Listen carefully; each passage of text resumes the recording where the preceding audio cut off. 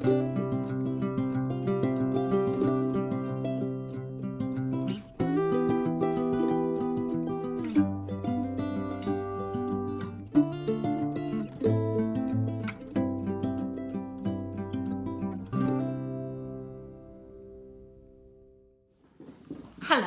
and welcome to Friday's Reflections. If you think you can hear the sound of thunder, you can't. It's the kittens hurtling around at 90 miles an hour. Still not allowed out yet. It'll be a few weeks yet. They're booked in to be spayed and they can't go out until they're spayed. I hope you've had a really good week. I had my daughter and my grandchildren staying for a week and they went home yesterday and we had a really great week.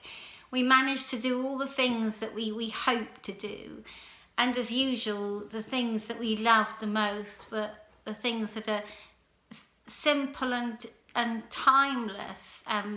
Shaquille has a fishing net and it's the first time we'd taken it out to use it, and we went to the Mimram and at Panshanger Park, and there's a little area where you can go in and you can fish, but there was nothing. He could only get stones, no fish, no larvae in that particular bit. But he then used his net and he managed to catch not just one but 3 damselflies, the common damselflies, which are beautiful.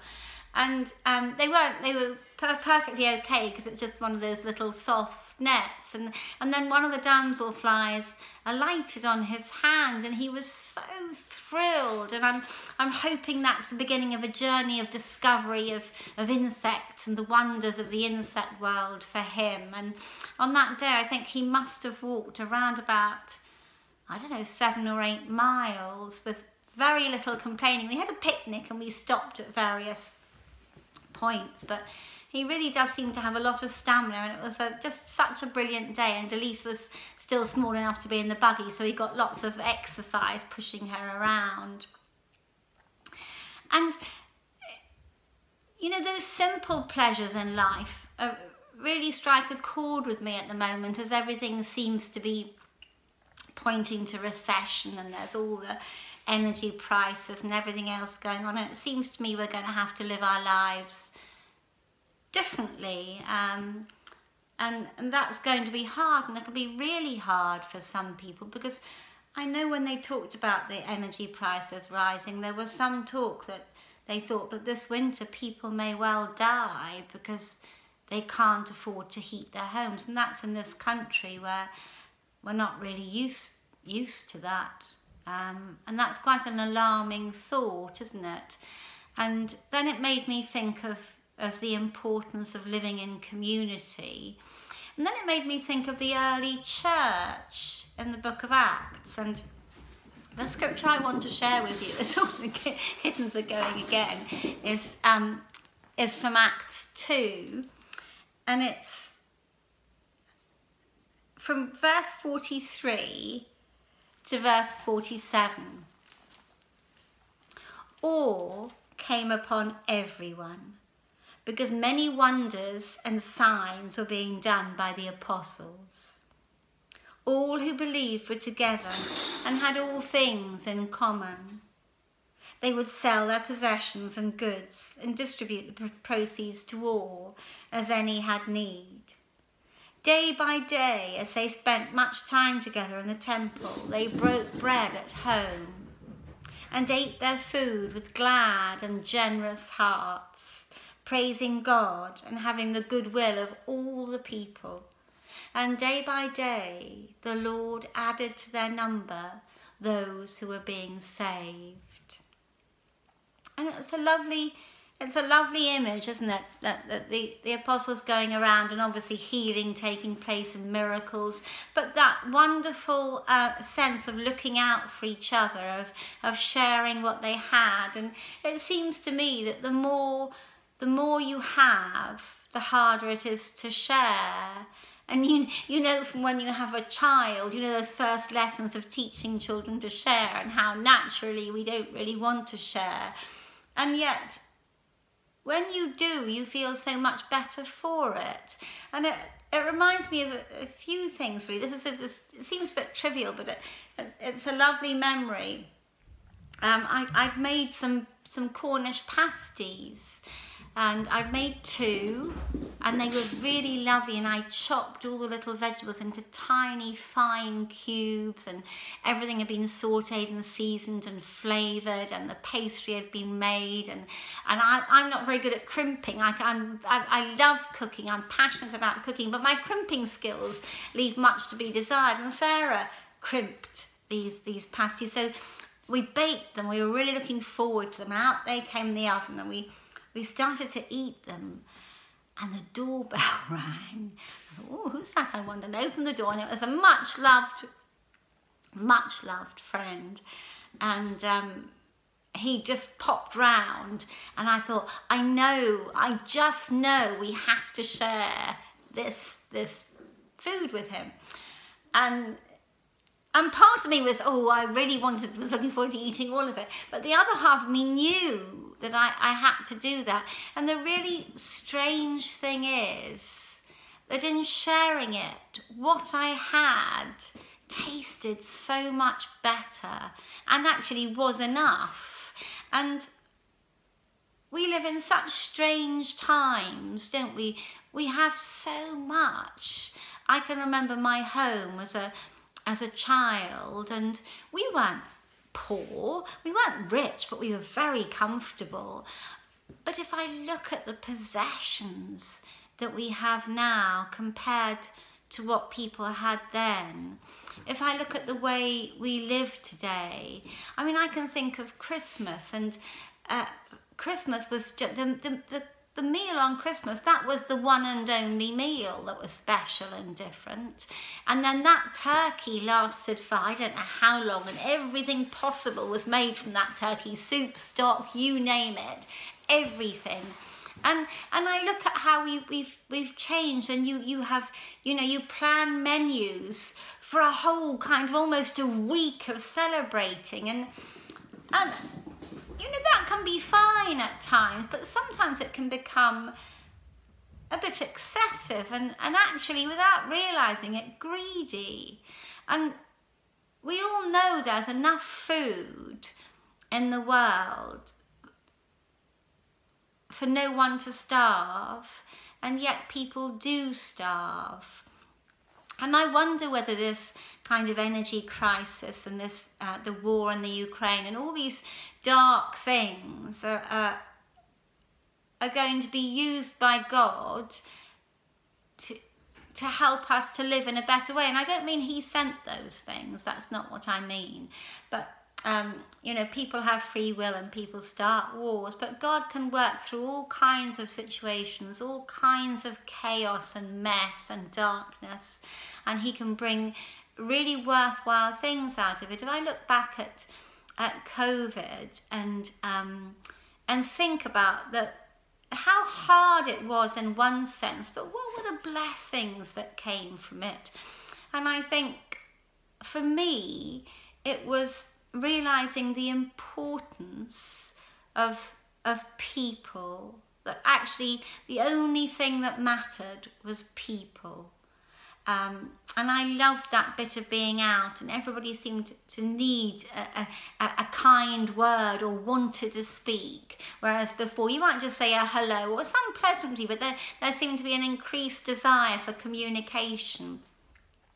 There was time for dads to be with their family. I loved seeing dads out with their kids on bike rides, and over in the fields a dad had set up a tennis net and was playing with the children, and that was wonderful. And you learned to be resilient, didn't you, and to live with disappointment. You came out of lockdown, you went back in, all of that stuff, and you also learnt to appreciate the area in which you lived. Instead of going on holiday to discover new things, I really got to know more of the area in which I live, and how truly and utterly beautiful it was, and how actually I took it for granted, and I didn't approach a walk here the same way as I would if I was on holiday. Well, how daft is that? And I think in some senses, and this sounds really strange, the quality of my life increased. And although it was terrible not seeing my family, and awful, and I lost my mum at that time. She died from dementia, and I couldn't visit her, couldn't Zoom. It was absolutely awful. But since then, I think I took my family for granted. I wasn't really aware of it, but I'm so grateful for any time spent with my daughter and my grandchildren, and going up to see my sister, and spending time with her, and just realising that all these things over the past my life, really, I'd taken for granted, and my life had been relatively easy in terms of what I had to live through. There've been no real wars on this soil. There were some terrorist attacks, the IRA, when I was little in London, or a teenager in London, but nothing awful, and I'd almost taken that peace and calmness and for granted. And it's really interesting, isn't it? Because it really does seem as if the seasons are changing, and I wonder what we can learn through this period, through a recession. We've seen other recessions. I can remember the 3-day week and all of that stuff, and the miners' strike, and all those things that we've been through. And what I want to see this time, though, is I want to see how I can be of use to people in the community. How have I got something I can share? How can I help my neighbours? How can I help those who are in need? It might be a meal. It might be something I have that I don't want any longer, that instead of taking to a charity shop, I can actually give to somebody who I know needs it. And that's really what I wanted to share with you this week, that I'm really would like that same spirit of generosity that was on the believers that in the early days of the church, how they were so concerned with each other's needs to prefer. That's a lovely line, that, isn't it? So I want to leave you with that thought. And God has promised never to leave us. So no matter how difficult or challenging this next season of life is, he will be with us, and he will teach us if we allow ourselves to be taught. Perhaps not just how to get through this time, but how to prosper. And I don't mean prospering by making money. I mean prosper by living well and living for others. And so I'm going to end in prayer, and I really hope in some small way I've inspired you to not be fearful of what's ahead, but to take heart and to know that God is with you and will teach us many things. I always believe that God longs to teach more than we long to learn. So let me end in prayer, and as usual, please add your amen. Lord God Almighty, we thank you so much for the gift of this day, for the gift of this season. We thank you for your promises, Lord, not one of them broken. We thank you for good times, and we thank you for what you'll teach us in bad times, Lord, and hard times. And Lord, as the world seems to be rocking, I don't know, ever more precariously towards a recession, we just ask, Lord, that you would guide us and believers across the world to live wisely and to live well, looking out for those in the community who need help, whether that's practical help, whether it's food or clothes or household items, or whether it's encouragement or just time spent, or whether it's an invitation into your home during the winter when heating is going to be so expensive. Lord, may we be a people who open not just our homes to those in need, but the church buildings, Lord, and would your light shine ever brighter during this coming season, and protect us, Lord, and Give us your wisdom and help us to trust in you and lean not on our own understanding, Lord. We just pray for all the nations in the world, Lord, because if we're going to struggle here in the West, how much worse must it be for those who are in poverty in the third world? And we cry out to you to have mercy on them. Give us hearts, Lord, not just for those in our own nation, but those across the nations who need help, Lord, and a more just society. And we offer up our prayers, not in any strength of our own, but in the mighty name of Jesus Christ, name above all names. Well, I hope you have a really good weekend. I don't know what you're doing. I'm preaching on Sunday morning, and I always get really, not exactly fearful, but on edge, and I can't fully relax, and I've got everything prepared, but I always have this, oh, what if? And then I think, I shouldn't be like that. I believe God's given me a message, and I just have to share that message, and the rest is his work, not mine.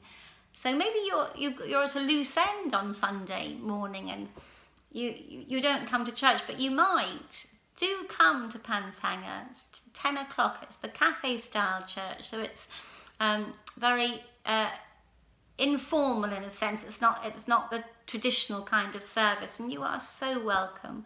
Whether you've been coming to church for years or whether you've never set foot in a church, you are so very welcome. Whoever you are welcome.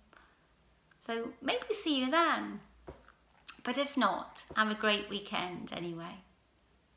See you next week.